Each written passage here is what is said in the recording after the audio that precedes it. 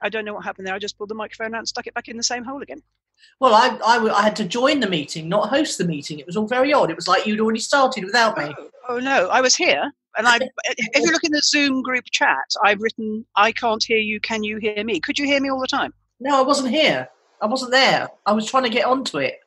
Oh. I could only get on by going to the Zoom website and then joining as a so host. It wasn't my microphone at all then? No. Something very odd happening with Zoom. All right. Okay. How are you? I'm very well. How are you? All right.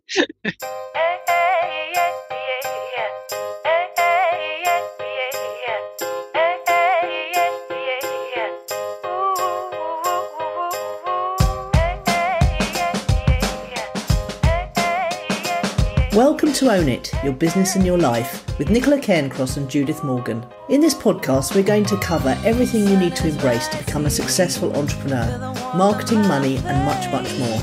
How to create a business doing just what you love. How to own it, your business and your life. This one will be fast, funny, feisty, and very lively. So sit back and enjoy the show.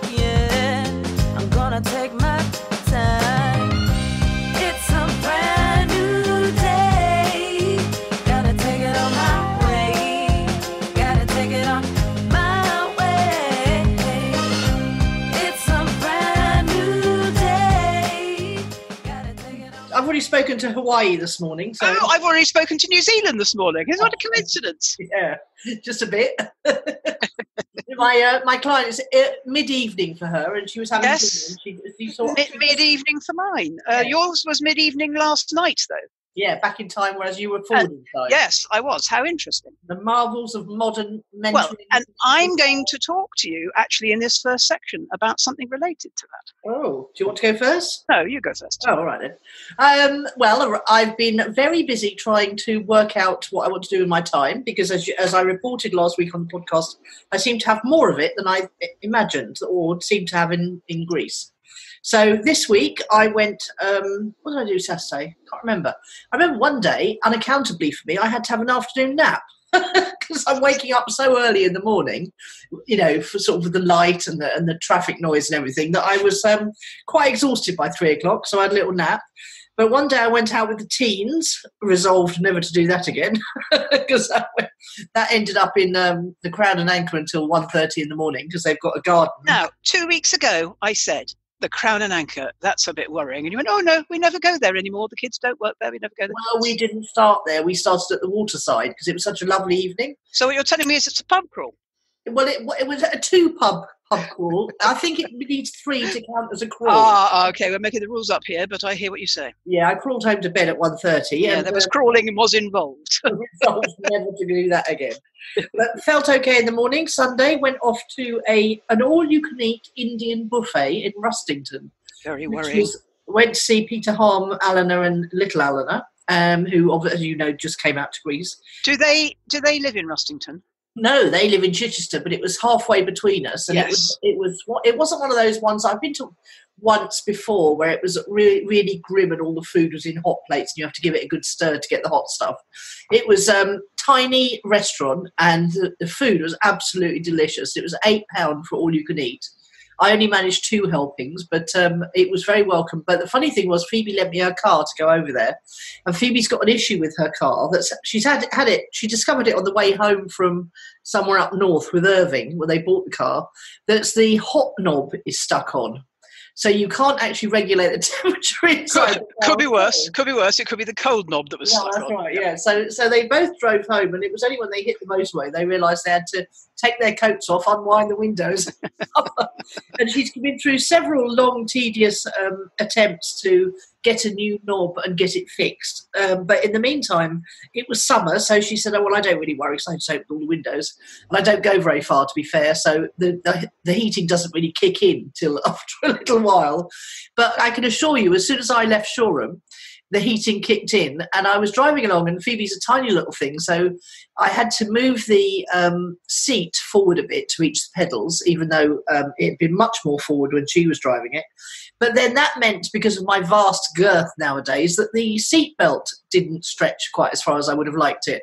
So I'm driving, leaning back rather, because that's the only way I can get the seatbelt to go around me, baking hot, all the windows open, and being throttled rather by this seatbelt that had no more elasticy give in it. So and then my sat nav took me into Rustington Sainsbury's Park and Ride, or Park and Click and Collect, or whatever you call it. So I had to ring Pete and say, well, I think I'm 5 minutes away, but I'm rather hot and sweaty and flustered.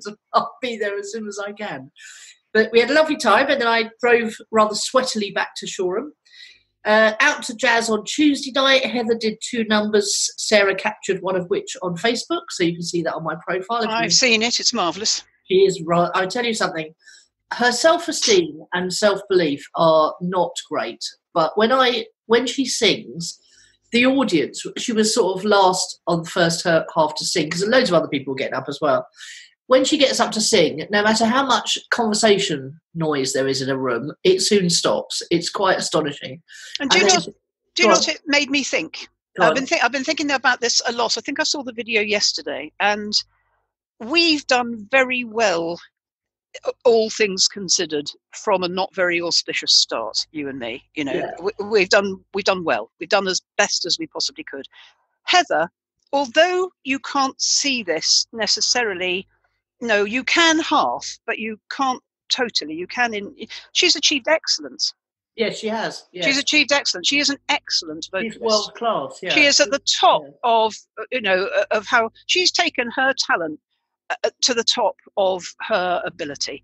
And I know when she does all those international singing gigs with choirs and things, that she's highly regarded. Yes, I know she's highly regarded, and I know that you think that we've underexploited her sort of album potential. But when she gets up on the stage, she made me think, you've done very well, Judith, but you're mediocre, and Heather is excellent. But you know what they say, don't you? In fact, it was in 10,000 Hours. What was that? Outliers. It's you can achieve excellence by practice and diligence and doing the thing, and you can go past people who are more competent and more talented. If you do that, and Heather has certainly done that, and she is at the top of her game, and she's in the world's best choir. She sings. She's one of only 8 people that Steve Reich will have to sing his stuff globally, and she could be a world-class jazz singer. But there is this little thing that stops people, and it's self-belief and inside chatter, because she's talking about, she wants to do a thing called the Brighton Sessions, which would be small intimate jazz gigs with just her and one other musician in her living room, and the technology's there for that, and she would just put them onto YouTube, because every time she shares a video it goes mad. And she only didn't do her album justice because she lost 2 friends back to back, and she nursed them both. Yes, I remember. So there were extenuating circumstances for why we backed off on the marketing on that. But and she is talking about doing a second album, to be fair. But I think this Brighton session thing would just go viral because of the quality of the singing. Everybody absolutely loves her singing. But there's this negative voice in her head that says, "Oh, I'm too old. I'm not pretty enough. Why would anyone listen to me? I'm past it." And that's what holds her back. I don't think it's true, Hev, if you're listening. No, absolutely not true. No, she won't be listening, but it's not true. And I think all it would take, as getting up on on Tuesday, reminded her just how damn good she is. Because I'm not joking. Pretty much every serious jazz buff in that room came up afterwards and said that was absolutely wonderful. So I think. Well, and you could see the respect of the excellent musicians playing around her as well. Yeah. So I think she should just push through the self-doubts and do it. And I think the feedback from the audience would be the thing that. And I think that's a good lesson for anyone who wants to do something in business and is scared to do it. Don't let yourself be the critic that holds you back. Why don't you just put it out there for the audience? And Gary V says, let the market decide. Just get it in front of enough people to get a viable bit of feedback from the market. And if everyone roundly ignores you, then look for something else. But if they don't, carry on. So that was wonderful Tuesday night. We had a lovely burger out as well. The jazz, I mean, it's just an ordinary sort of pub, but they do excellent food, and they've got a good name for all different kinds of music. And then last night, I forced myself to go out to the Crabtree Inn in Shoreham, where I had heard on the grapevine, the Shoreham by Sea group on Facebook, that there was a poker game to be had. And I was a little bit trepidatious walking in there because it's not known as a very salubrious establishment. Not that I'm snobby about these things or anything, but I was welcomed by a very twinkly landlord who said, "Oh, it's not on tonight. Typical, you should come tonight because it's always on Wednesdays, but it's not on tonight." And he didn't give me a reason, but he said, "But you'll be most welcome if you come back next week because my wife is a player, and so you know that you won't be the only lady." And I thought, that was nice. Yes, yes. And then he promptly took my phone number and put me onto a WhatsApp group. So I was quite impressed with the landlord of the Crabtree having such a good grasp of technology, although he did have to pass the pad over to a mate to take my phone number down. So now it's common knowledge in the Crabtree what my phone number is. But might not necessarily be a bad thing. Let's see. So it's been quite a lively week, as you can hear. Yes. What about yours? Well, the lovely weather continues. Do you have lovely weather? We do, yes. It's gorgeous. It is gorgeous. And I was left in charge of the 2 black Labradors over the weekend as the family went up to London, and they thought they were going to a housewarming party of one of their daughters that turned out also to be a surprise marriage proposal up the Shard. It turned into quite a big party, but they said gaily, they're quite chaotic compared to the Morgans, but it works. And they said gaily as they left, "Can you give Tiger, who's the older of the 2, his medicine?" Yes. "Where will I find it?" "In the garage." Right. So I'm going into the garage at meal times and I find the medicine and I look on the side of the bottle. There's a syringe there. One of the dad here is a doctor. There's a syringe and there's the medicine, but it doesn't say on the side of the bottle what the dose is, and I haven't been told. So I give Tiger his dinner and then I email London and say, how many mils of this medicine is he supposed to have? 38. Right. Okay. Just shy of 40, Judith. Yeah, it's okay. I'm an accountant. But then the girl dog started to behave oddly on Saturday afternoon, like she was drunk. I thought there was something the matter with her legs. I thought she was wobbly on her pins. Anyway, so I emailed London. I said, "Somebody needs to phone me urgently. I'm really worried about the other dog." Nobody phoned. So I rang. And of course, they were in the middle of this thing that got a lot more exciting than they were expecting. And actually, they gave me the bum's rush. They basically said, "Stop being such an old lady. She was having a bone when we left. She's absolutely fine. She's probably constipated. Don't worry." Of course, when they got back on Sunday night, and Saturday night, I didn't sleep because I thought when I went in to wake them up in the morning, she'd probably be dead. And then how would I tell them that? Because I'd already had the text that said so-and-so got engaged, So I didn't sleep on Saturday night.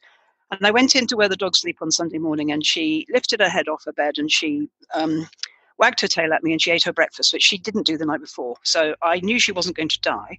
Yeah. But when they got back, they said, "Oh no, you're right, Judith. She is walking sideways and falling over." And then the next morning they took her to the dog, to the vet. She'd had a stroke.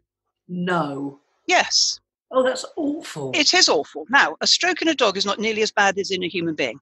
And the vet could tell just by looking in her eyes. And I kept looking at her eyes and thinking, is there something the matter with your eyes as well? Anyway, I said, first of all, I thought it was her legs or her knees.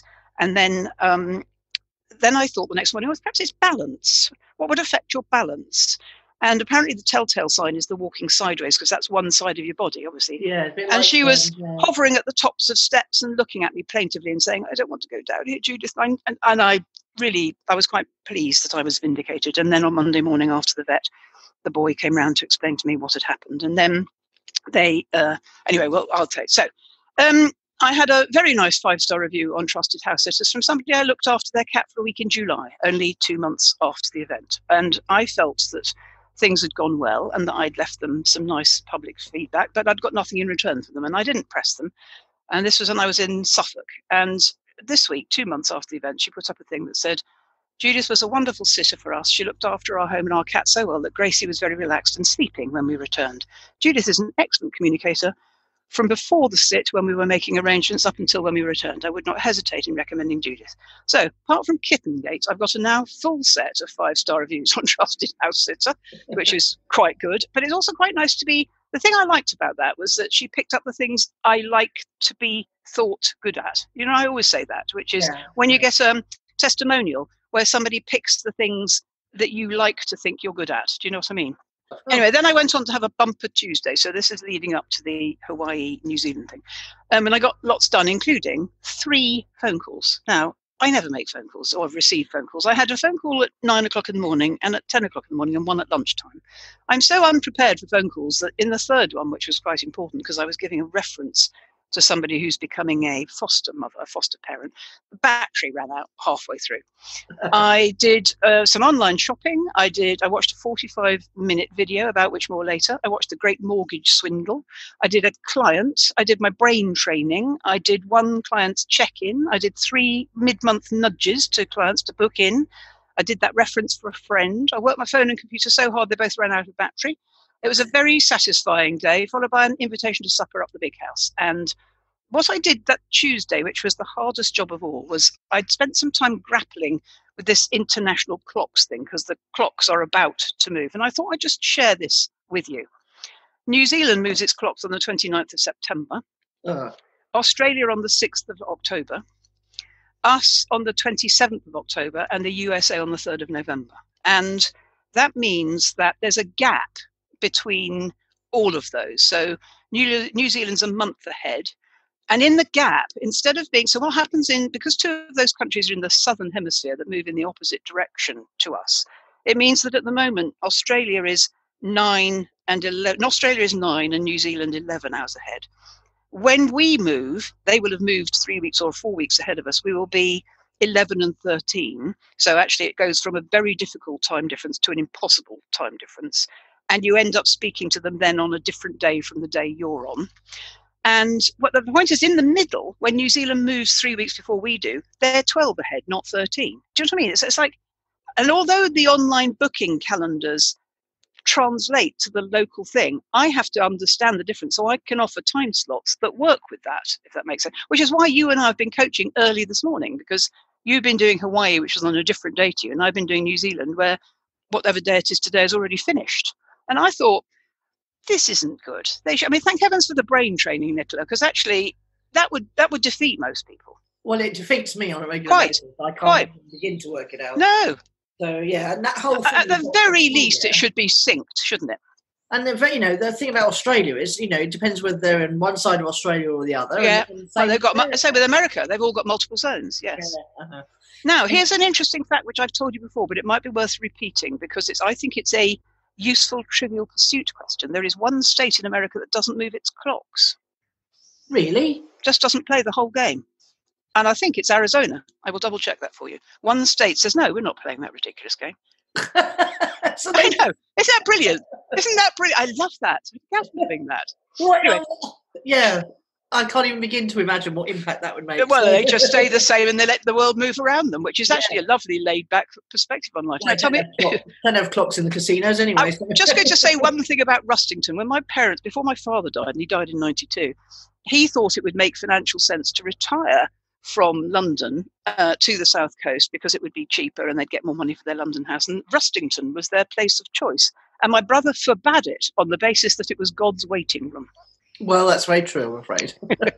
And funnily enough, recently on my shortlist, I've had a couple of places in Rustington at times, and I thought, I can't go there, my brother will ban it. No, it is lovely. It's lovely in Rustington, but it's anywhere from Worthing over to Chichester is God's waiting room. Yeah, that's true, yeah.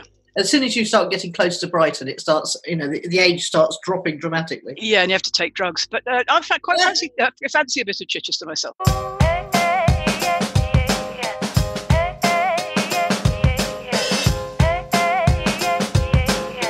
Tell me what has fueled your fire. Well, I had a very interesting conversation this week that's fueled my fire quite dramatically. I've interviewed a chap called Michael Wilding a couple of times. He's an ex-actor, ex-shoe designer, horse racing pundit, and someone who's been very successful with creating a system to help other people to try and work out what the horses are going to do. And somehow his clients get success, so he makes money. And he's a wonderful person. He got married a few years ago. He had a baby, and his little boy had hydrocephalus. Hydroencephalitis. That's it. It's water on the brain. Yeah. Which was a death sentence in the olden days, and is now quite dangerous. But they put a shunt in to let the brain drain, and until I think either the child's old enough for an operation or whatever. Well, anyway, this little boy's had 4 stents. And what I didn't realise was that he'd had a second child who I assumed was fine, but actually turns out to have had the same issue. And it was a 5% chance. And anyway, so he so I've interviewed him a couple of times about, success and internet marketing, because he's a really big Infusionsoft user, and he showed me things you could do with Infusionsoft that other internet marketers only gasp with admiration. But I interviewed him. I contacted him again. I said, how about a catch up? Because I've been resisting doing interviews again, and I don't know why. And then I put out a thing on a podcast guest recommendation newsletter thing, and I started getting all these replies from people who sounded, yes, you said you had to do some sorting. I realised it's not about the sorting; it's about the fact that I'm totally disinterested in interviewing anyone I don't know. Oh, and then I thought, well, I'm also totally disinterested in talking to anyone about business stuff. And then I sent. So what does that? Sorry, what does that leave? People you know talking about what? Well, hang on a second. I'm coming to it. Okay. At the same time as putting this thing out on this podcast guest request newsletter, I put a thing out into some of my private group, just saying, I'm looking for people to interview. Even though I've interviewed you before, I'd be interested in a catch up, blah, blah, blah. And Michael contacted me and he said, would you be interested in talking about mental health and entrepreneurship? And I said, oh, yes, God, yeah, really. So we had a very, very, very, very fascinating conversation in which Michael was extremely open about the fact that he's had a sort of mini breakdown recently because the stress of having two children who were born not very well, his grandfather, who was very much a stalwart for him, who he'd go to. His grandfather or his father? His grandfather. Yes, okay. And then very quickly after that, his father died. And he really didn't, he said, I just ploughed on, I just carried on. I'm the man of the house. I have to do it. Yes. My wife's an actress too. Well, actually, we all have to plough on, don't we? We do, yes. Yeah. And so out of that conversation, we talked about how he coped, how he was having panic attacks, how he coped with the panic attacks, how he's now restructured his business. Oh, he also went into business with the construction people who'd renovated his house because he was so impressed with what they did, and he thought he could bring a lot of marketing chops to the table. So they went into partnership, and then when he had these bereavements and a second baby with hydroencephalitis, he just fell apart basically. And he said the worst thing is, in your head that it's ridiculous that you're having panic attacks. There's nothing to be panicking about. He said, but your body sort of takes over and you just don't feel in control anymore. And it's really awful. And I went through this 6 months where I could barely get out of bed. And on the days I could get out of bed, it was like, I can't even bear to open the computer, And so he said my online racing business was going down the pan. The guy who I couldn't be in partnership with anymore is now suing me. And my kids are still sick. It's just really difficult. He said, I am coming out of it. I am seeing a therapist and I'm meditating every day. And so we talked about the coping strategies. And it was a really, really interesting conversation, a really emotionally honest conversation. And when I finished, I thought that was so good and so interesting. And I really want to talk to more people about this. And the idea came to me that it warranted more than just going on to my normal Clicks and Leads podcast, because it wasn't about marketing at all. So I've started a new podcast, Judith, called Resilience. And I'm going to interview people about tough times and what caused them, how they got through them, how their life and business has changed as a result of them. And I just suddenly thought I'm much more interested in talking about that now than I am talking about Facebook marketing strategies. So you're more interested in life than business. I thought, okay, let's see if there's a podcast called Resilience. There isn't. So I knocked up a bit of artwork, and then I took my origin story that I'd recorded just recently and turned that into a podcast episode, put Michael second, and I'm now going through and trying to find any other recordings I might have that would fit into that bracket. Okay. And then I'm now on the lookout for people to interview. And I'm interested in business people who've had tough times, whether they're business-wise or personal, and how they got through it, what tools they use, and how... Because you're trying to learn something again. Am I? Oh, well, I think that's one of your ways of learning how to weather whatever you're going through, is to interview other people who have. I think I've been through that. Yes, I think you have, yes. I've come out the other side. But well, I don't think you've come completely out the other side, because it wouldn't be interesting to you if you had. And I'm not saying, please don't take this as this is an observation, not a criticism. I think we're interested in things until we've cracked them. And I think you're still interested in this topic. And no, I mean, it's a very useful topic, because as we say often on here, and indeed was covered earlier in my day today, life isn't as easy as it was. I think it's because I'm not interested in talking about tactics, and every single bit of coaching is always around the bigger issues, isn't it? Because people know what the tactics are, they just don't use them because there's something bigger stopping them. Either they're talking about Heather, they've got negative self-chatter going on, or most people could go out and find out what tactics they need to use tomorrow to be a success, but the reason they don't is internal. And I think that's why I'm interested in the bigger pictures rather than the tactics. And I can't bring myself to talk about search engine optimization and how to set up a website and all that stuff anymore, because there's so many other people teaching and selling the tactics. I think the bigger picture is more interesting to me now. I hate to say it, but I actually did even consider. And interestingly, you haven't. Go on. I haven't what? No, you finish. You finish the thought, and then I'll. The thought is that I was thinking I might change NicolaCairncross.com slightly to be more, dare I say it, life coaching orientated. Well, the word I would use to describe the work I do around the areas that you've just talked about, which is pretty much 100% of my work, and you didn't use the word I would use, but you're talking about emotions. Yes. Feelings. Yes. Feelings. And actually, for me, the most interesting part of our podcast is when you talk about your feelings quite often.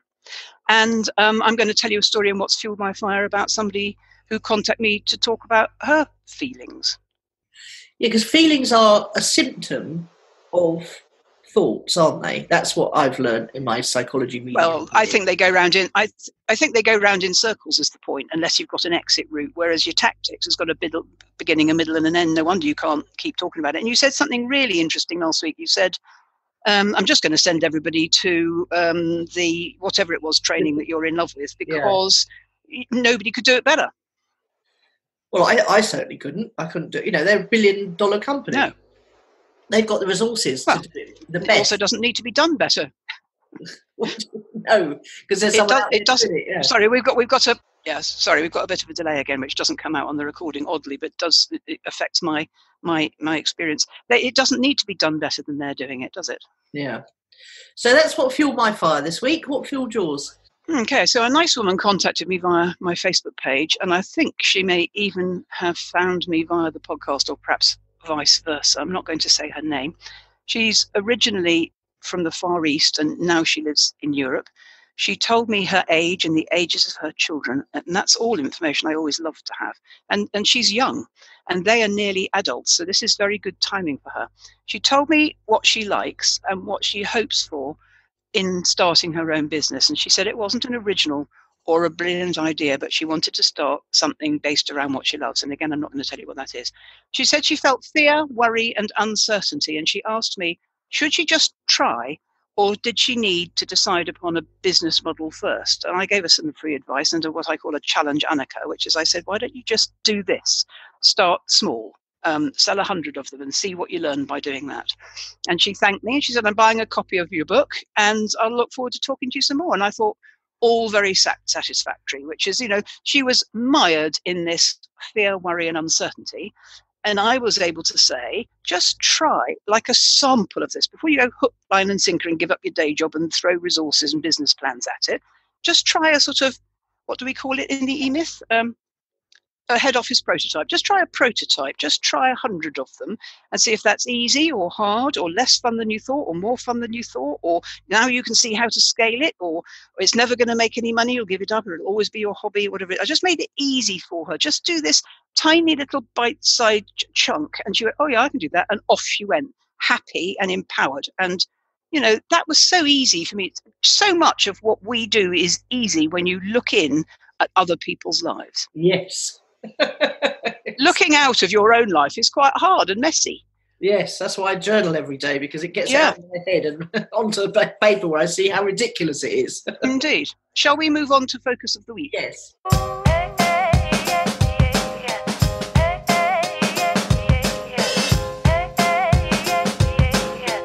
Right, so we've got a listener guest today, and she's a recent podcast listener in 2019, and she's been very keen on the Abraham work and very active in our Facebook group. She's in Australia, did I say that? Yeah. And she's written a book called Get Off the Bench, and where she lives in Australia, she lives with her other half and with donkeys and cows, and she told us that at age 50, she got fed up with people pooh-poohing her ideas, and she resolved never to be put off again. And we know that feeling of when you make a resolution, which is, I don't care what anybody says or does, I'm just going to crack on. And she created a project which was wonderful, but she described it to you and I as a failure for a couple of reasons that the listener will hear her explain. I don't think it was a failure. I think it was a sort of clearing the way. But then she was asked to talk at an International Women's Day event, which led her to creating a project called Girls with Hammers, which is a marvellously named concept. And then she wrote this second book, which she talked to us about, called Get Off the Bench, which led to workshops about kickstarting your idea. Hello, Kerryn. This is Kerryn Vaughan, our listener guest this morning. Kerryn, you're going to talk to us about Get Off the Bench, which I know is your most recent book, perhaps your first book, I'm not sure. Nicola and I both have copies. Neither of us have read it, so we're not going to, no spoiler alerts, obviously, but we can't wait to hear what this is all about. Tell us a little bit about you, and then in your own, say a couple of minutes, and then your own time, move on to your topic, and then we'll join in when we can't contain our excitement anymore. Okay. Well, thanks for having me. It's wonderful to be joining you, lovely ladies. A little bit about me. So I live in Australia. I'm 56, and that's very poignant when we get to it. Basically, I live on a farm. I've got donkeys and cows, and I absolutely love my life. But prior to 50, I think, I was letting everybody else tell me what to do. And every time I come up with ideas, I'm a bit of an ideas person, everybody would poo-poo that. You can't do this. You give me every reason why I can't do it.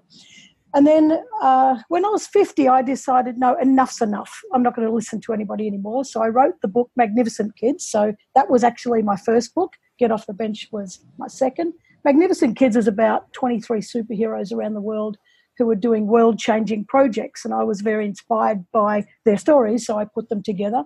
And that led me then to starting up the not-for-profit One Planet Classrooms because we had a book launch, and a guy from Africa saw the book, and that's a whole story in itself. Stop. Not-for-profit. I couldn't hear what you said the not-for-profit was called. One Planet Classrooms. One Planet Classrooms. Lovely, yeah. Thank you. Gorgeous. So I had a book launch, and a guy, and I had a photo of me with another lady, and she had a friend in Africa. He said, I want the book. I sent it to him. Then he said, I want to do a magnificent class. And I said, well, how about if I Skype with your kids? And that was great. And then he said, I don't have a laptop. And I said, oh, great. So I decided to get him one. I put it on Facebook, and next thing I've got 30. And I thought, well, I better start up a business. I don't know what to do with this.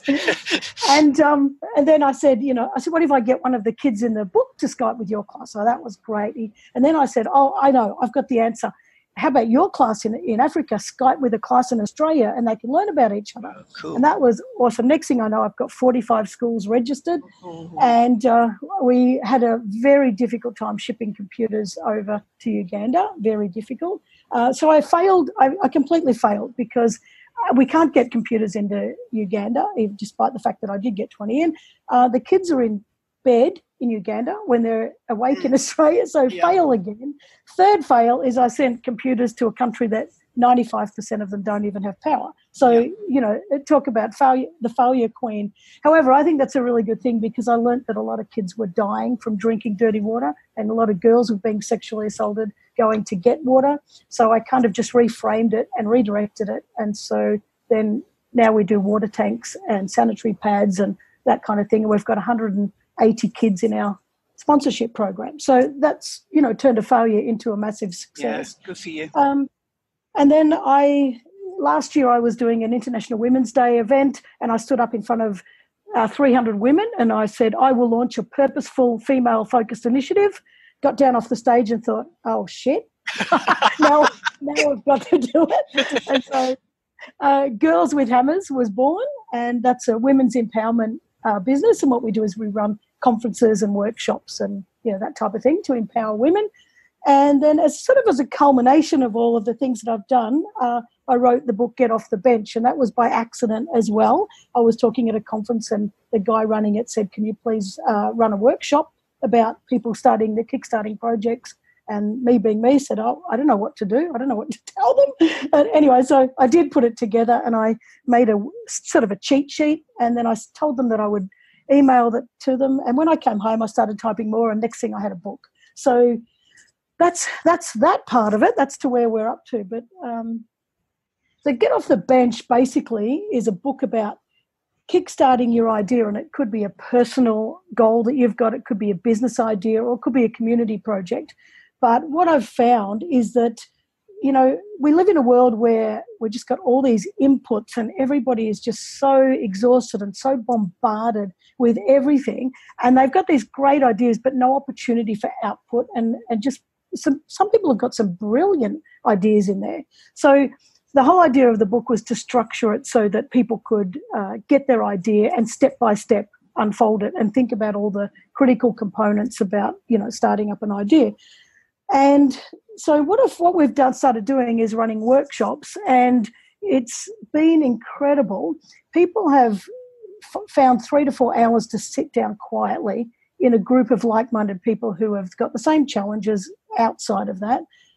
And, you know, then they start to put their idea onto paper and start to brainstorm it. And, you know, we always have tears. It's an incredible it's a very freeing workshop. They realise that when we go through the whys, you know, why is this important to you, and go down all the whys, we usually get to the bottom why, and it's generally something to do with a challenge they had in childhood that they unknowingly want to correct now.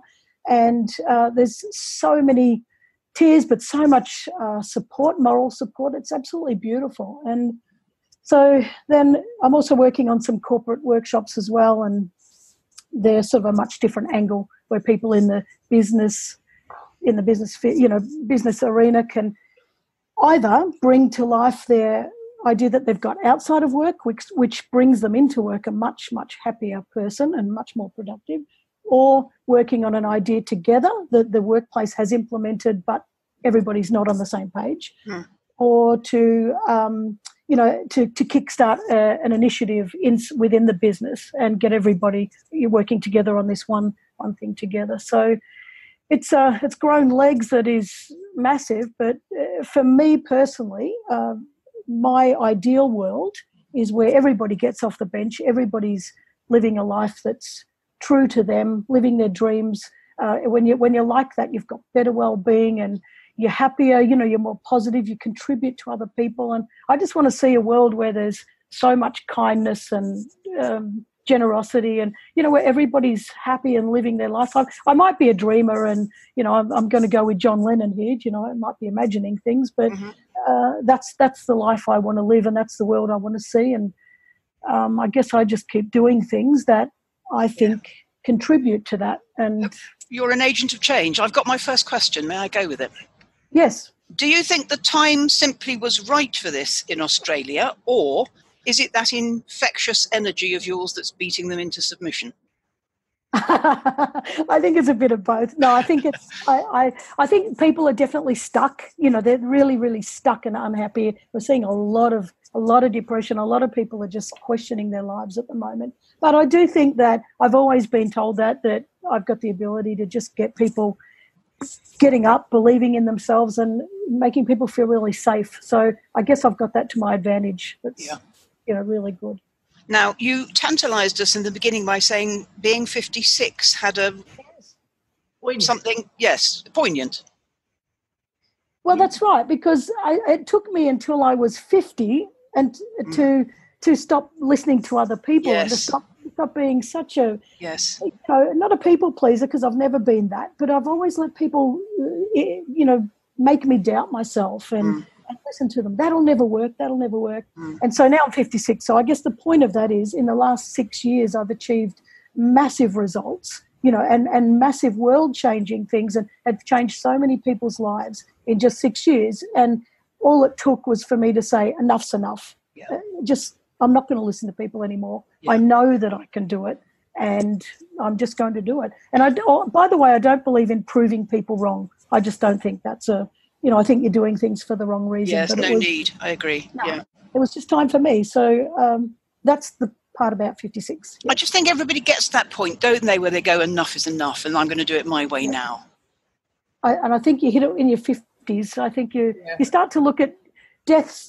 You start to look at that door of death and go, holy dooly, I'm not sure when that's coming. I better do something, and everybody else can go to buggery. From a marketing point of view, you've accidentally stumbled on something really strong here, because when you say get off the bench, everyone in America, Australia, England, we all know what you mean. It means stop playing on the sidelines, stop sitting down, stand up, do something, take action. It's just a fantastic expression. Well done. Thank you. Yeah. And you promised at the International Women's Day to do the thing that turned out to be Girls with Hammers, but the get off the bench, is that all women as well? No, it's not. Okay. No, we do find that we get mostly women, but it's not. No, because actually, who says only women deserve happiness? I think there are a lot of miserable men in corporate life too, aren't there? Oh, so do I, yeah. And even Girls with Hammers, we do conferences, and we have all women turn up, but it's not, we don't restrict men from coming, but I don't think they'd enjoy it. But we do have the DJ, the guy who does our music is a guy, and the guy who does our sound is a guy. Yeah. And we love them to bits. Yeah. So. Yeah.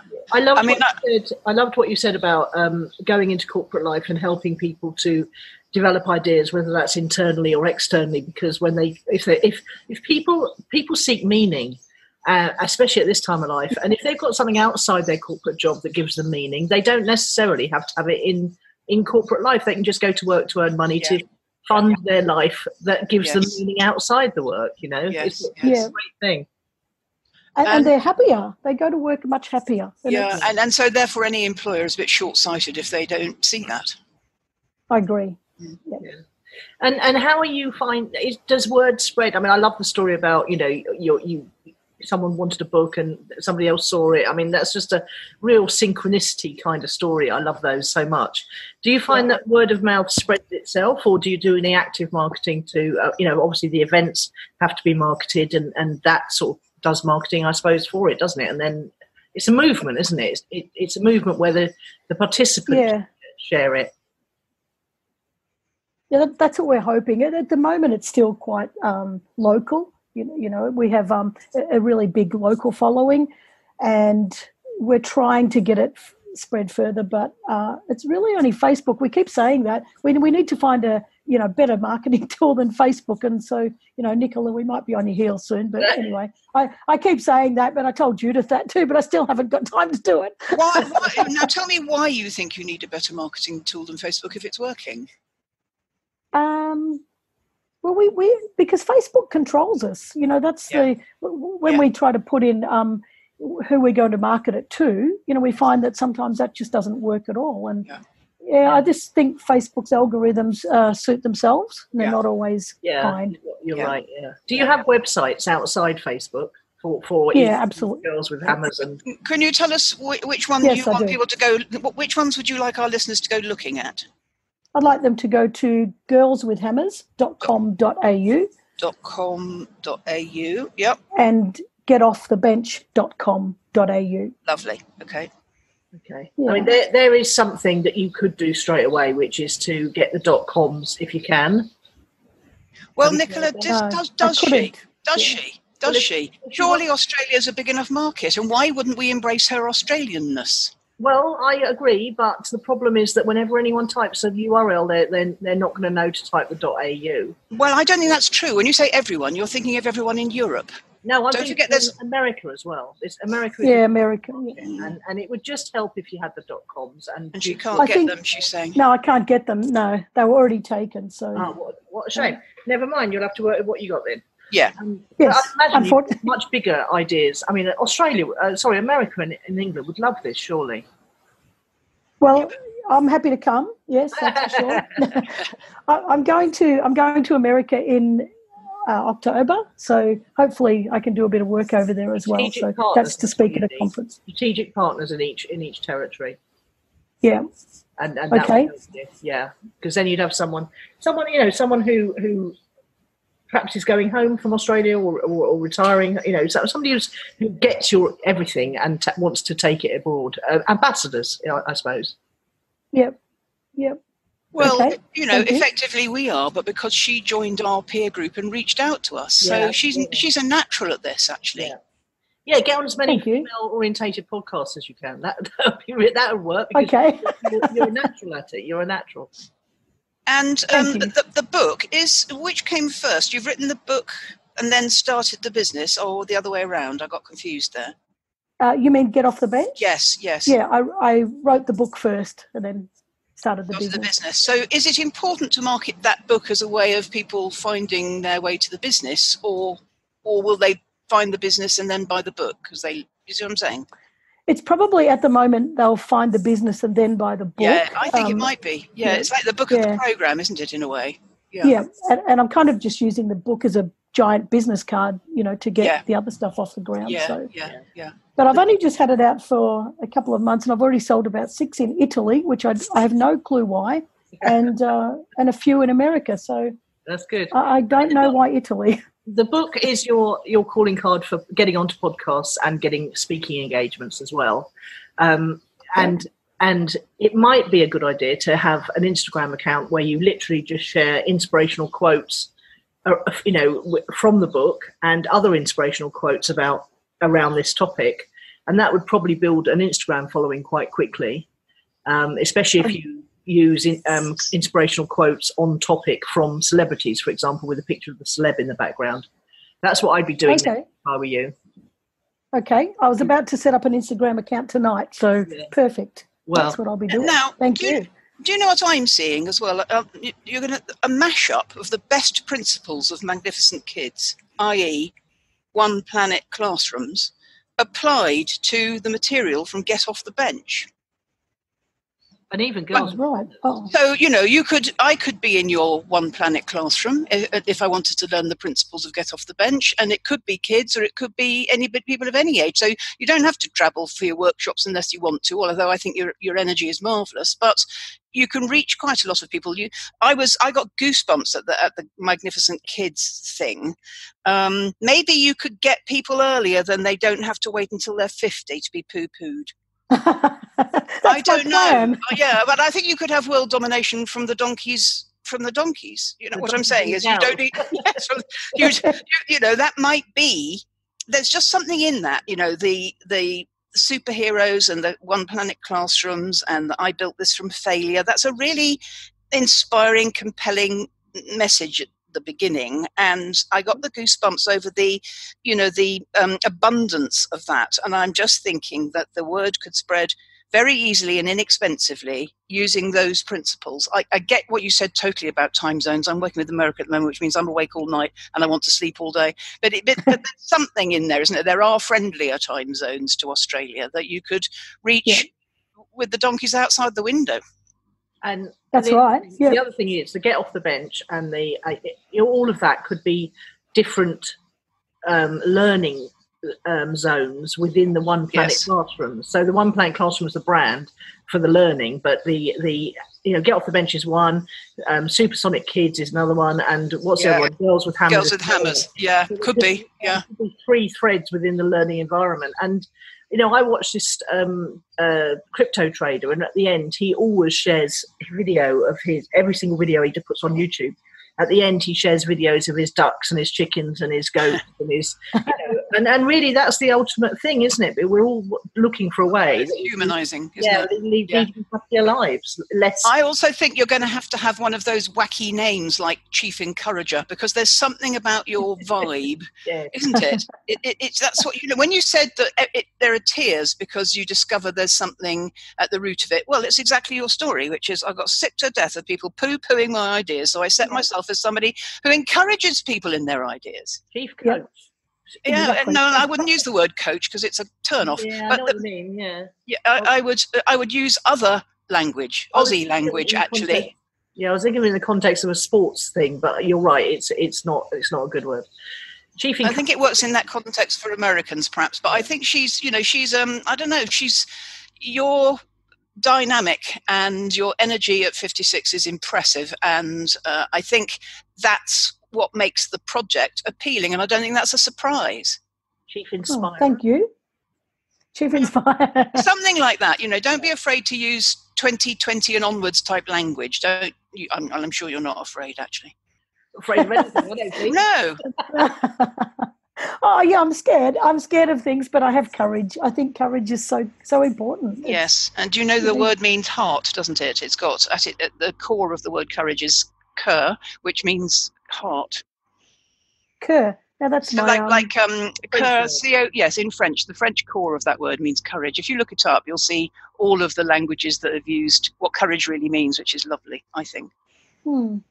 Nice. Oh, thank you. Well, you totally inspired my morning, and as a first interview, it's been an absolute joy. So we've got 3 more, but now we've got the energy to go through them, Kerryn, because of your your vibe is just amazing, particularly at 7 o'clock at night. Is it 7? What time is it with you? 6:30. Yeah. Cool. Thank you so much for kick-starting this series for us. It's great. Oh, it's an absolute pleasure. Have a lovely absolute evening. Pleasure. No worries. Thank you so much. It's been great talking to you. Yeah. Julie. See you soon, darling. Thank you. Bye-bye. Ta-da. Great. Well, I don't know about you, Judith, but I found that very energetic and inspiring. I think she's a good woman, and you can tell she's a good woman because as soon as she found the podcast and started actively listening, she was actively in the Facebook group. She was actively in the Abraham experiment. She's a hello, I'm over here in Australia, and it's like got off to a good start with her, knew her straight away, an active participant. Yeah, nice.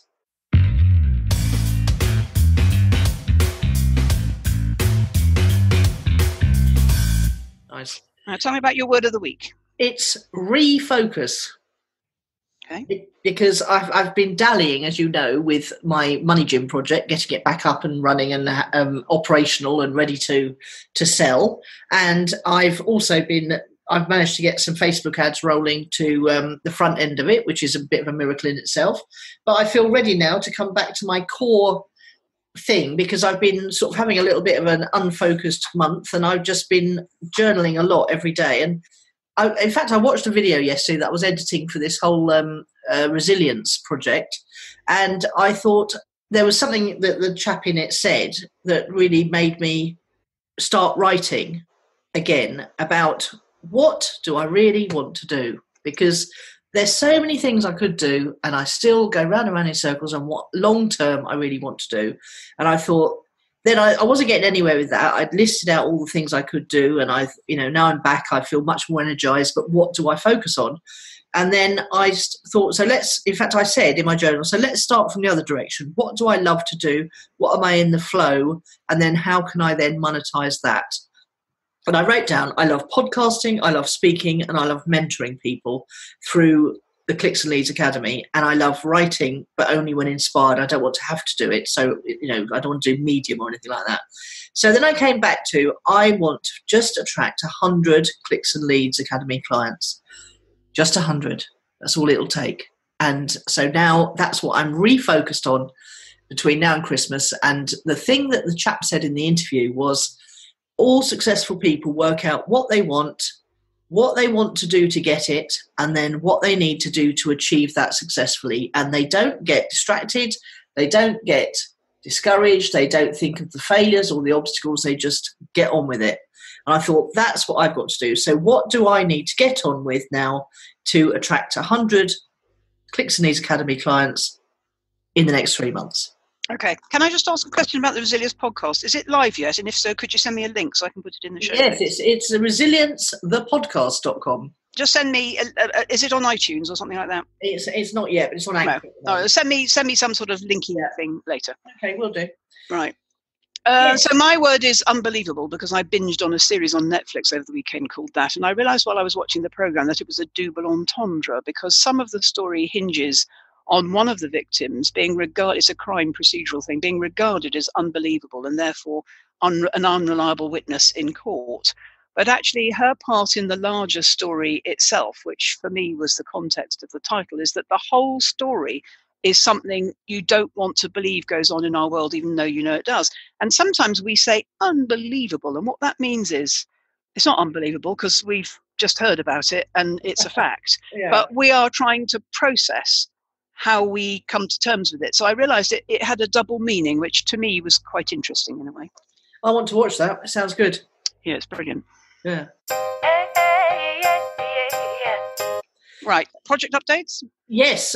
just to let you know, the podcast has just topped 120,000 downloads. Cool, lovely. And we are on day 19, as many downloads for September as we did in the entire of August. Okay, that's very good. VG, we're back. We're back indeed. As I say, Money Gym project's pretty much there. I'm just running traffic to it now and finding out, the conversion numbers. And that's pretty much it for my projects updates. Okay. When I told you I watched a 45-minute video on Tuesday, and this wasn't what I had in mind last week, but I'm trialing a new health product, which I already buy, and I've been buying it for a couple of months. And obviously it comes with the attendant business opportunities it always does. And I've always liked network marketing as a concept. I don't have any icky issues with it. And I'm certainly not telling you that I'm doing it, because the product is great. I even managed to watch and get excited by the 45-minute video, and I talked to a friend who's using the product too. And then I went to look at the detail of the business opportunity, and I lost the will to live, because the sheer quantum of information to wade through. I mean, I was in the middle of this bumper Tuesday, so I didn't have time that day. And I think if you don't strike while the iron's hot, I'll probably never go back to that. But I did flirt with a BizOp on Tuesday. That's all I'm saying. I flirted with a BizOp on Tuesday. It makes you, it's so interesting, isn't it? Because there's something that Pete's involved in at the moment, which is something laminate timber, which is got lots of benefits. It's easy to put up. You can put it up in winter. It comes from Canada, so they know how to put things up in winter. It's much cheaper. It's very, ecologically it's sound. green. Yeah, but instead of just telling me the bare, he's firing all this information at me, and it's the same kind of thing, isn't it? You don't need all the technical stuff. You just need to know what the three main benefits are, and then that will convert any sale. If you've got an offer that converts with three main benefits, it does this, this, and this. Do you want some or what? That's how easy it should be. But people try and prove the benefits by giving you the information instead of just telling you what the benefits are. Well, it's interesting, in the 45-minute video, which is quite a long time for me to pay attention to a video, the first 10 minutes, and the video was by a nurse, so somebody with some medical thing, and it is a medical product, which I think I'll probably use for the rest of my life because it's quite a good product. And you think, when you're born again about a product, you might as well sell it at the same time, because people are going to say, oh, how have you made that magical transformation in your health, blah, blah, blah. But the first 10 to 15 minutes was what everybody always does in videos, which I loathe. It wasn't so much her building her cred as her telling her story. And the woman had 3 car accidents. And, I was almost lost patience with her, because it's like, for heaven's sake, woman, what on earth have you done in your life to have 3? Who has 3 car accidents? I was almost lost them. And then, of course, eventually she gets into the miraculous healings that go on. And I thought, well, now you're talking. Why didn't you start with this? Yeah, you need to grab people's attention. Oh, it's just very impatient, Nicola. I'm just very impatient. That's all it tells me. Just give me the info. Because that's not how anybody teaches anybody to run a webinar. No, it isn't. No, you have to grab people's attention first. Well, that's not how we're taught. We're taught to do all of this cred building, and it's like, No, you're actually, a webinar that sells always has to have a very big hook at the beginning, and the hook is what's in it for the person. Well, it must have had some hook, otherwise I wouldn't have stuck through that. So I must have known beforehand that I was quite motivated by what I thought the product was already doing for me, if that makes sense. But interminable amounts of information is off-putting, and that's a lesson for us all. Yeah, don't bore people out of your business opportunity. No, that's right, and that happens when you go networking as well. People give you all the features and none of the benefits. Well, it's interesting because this morning my New Zealand client was saying to me, and I'll be subtle because she doesn't like me gabbing about her, which is fair enough. We were talking about when people ask you, what do you do? I go, I don't even bother to answer that question anymore. It's none of their business, and it's not what lights me up. I say, why don't we talk about, I always say, tell me about yourself.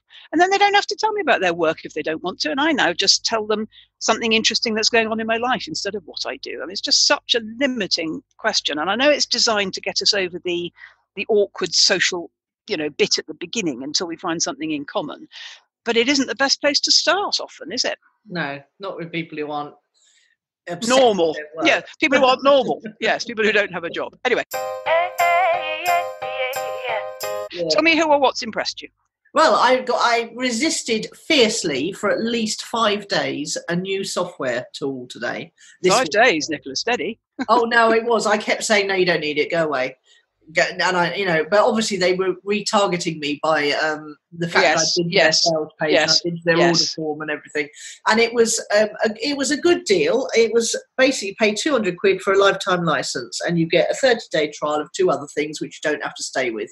But the thing that they were selling was so compelling for me, I kept being drawn back to it when I saw their remarketing ads. And it was a thing that enables you to find, when you set up let me bore you for a brief minute. When you set up a Facebook ads, you should really set up an ad group for each interest. So, for example, you should run one ad to Frank Kern's followers and one ad to Marie Forleo's followers, and you should test. But most people don't have the budget to do that because each of those ad groups takes a $10 minimum budget. So if you get $100, you can test 10 different interests. So what most people do is they bung 2 or 3 or even 20 or 50 interests together, and then they see that if their ad works, if they get clicks and if they get leads. But the problem is then you don't know which of those interest groups converted to leads. And what this software does is it not only helps you tell which interest groups convert to your desired outcome, but it then takes those interest groups and it fires off loads of other ideas that you wouldn't have thought of yourself. So pretty compelling practical tool, I thought. And for £200 for a lifetime license, I thought I'm going to get my money's worth out of that. It's going to save me and my clients more than £200 a pop. Are you going to tell us what it's called? It's called Connect.io. Oh, you've mentioned that before. No, I haven't. It's different. It's different. The other one that had a very similar name was something about sales software. Ah, okay. Yeah. Can't remember what that was. But yes, you're right. It did have a very similar name. Yeah. But so I was pretty confident that I'd get my money back on that. So it became a no-brainer purchase eventually. But I did try and resist for a long time. And was it £200 or $200? £200 once the conversion rate was taken. Yeah, they're quite close to each other. And they're based in Europe as well, so there was VAT on top, which was painful. Always a bummer, yeah. Right, so I'm going to tell you a lovely story which I saw on Facebook this week, and I'm going to read it aloud for the purposes of delighting the listeners who may not have heard of it or read it. I know you have, unfortunately, but I'm doing it for a purpose, which is something brilliant happened on the back of it. So it's the story of the missing woman mystery solved. A group of tourists spent hours on Saturday night looking for a missing woman in Iceland, only to find her amongst their own search party. The group was travelling through Iceland on a tour bus and stopped near a volcanic canyon. Soon there was word of a missing passenger. The woman, who had changed her clothes, didn't recognise the description of herself and joined in the search.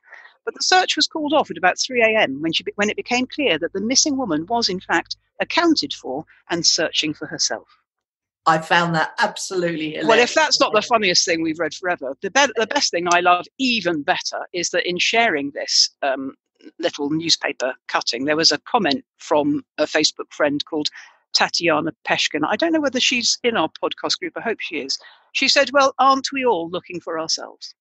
Oh, very deep. Yes, we are, Tatiana. Yes, we are, is my answer. I thought she improved the story, to be honest. Aren't we all looking for ourselves? Yes, we are. And we can mislead ourselves by changing our clothes midway through an activity.